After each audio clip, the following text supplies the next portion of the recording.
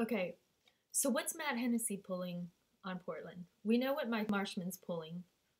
We can't find out what Gregory McKelvey did. Did he or did he not strangle some underage girl?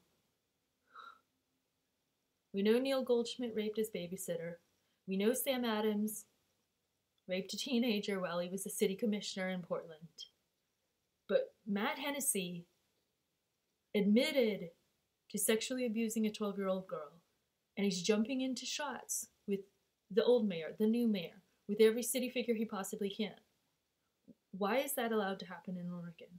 Why is an admitted child sexual abuser, Mike Marshman, the city chief of police in Portland, admitted to strangling his son?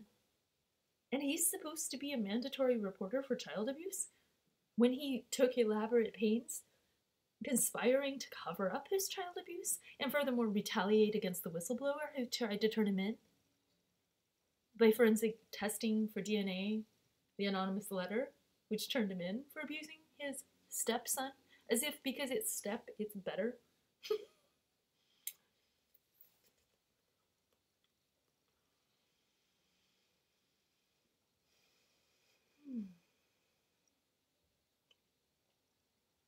So now, Mayor Hills is gone on a yacht. Never mind. Mayor Ted Wheeler, ooh, same difference, right? Wants to start banning everybody for permanent long-term exclusions. Yet he wants to jump into photo shots with the rapist. So I wasn't bringing it up for a while, but it does occur to me how ironic this is. Once you start to see the self-congratulatory jumping in, photo mugging is what it is, really.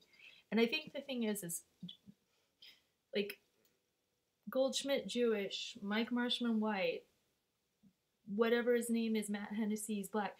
The race has nothing to do with it. And I think that whole like, oh, I'm gonna exonerate him and just like jump into pictures and schmooze with him and hug him because he's like my only black friend, that's just making you look more racist. There are plenty of black people that aren't admitted child rapists. You don't have to jump in a picture and hug your child rapist pastor.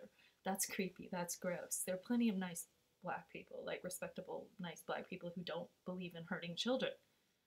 Think about that. That is so gross. And then you want to exclude other people.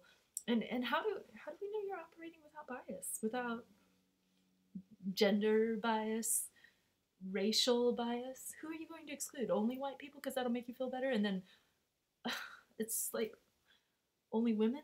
Or which kind of women you want to exclude? I don't feel safe at Portland City Council, so I'm not going. I don't hang out with people that hang out with child rapists deliberately anyway, or take money from them either, like the Terry Bean dope money.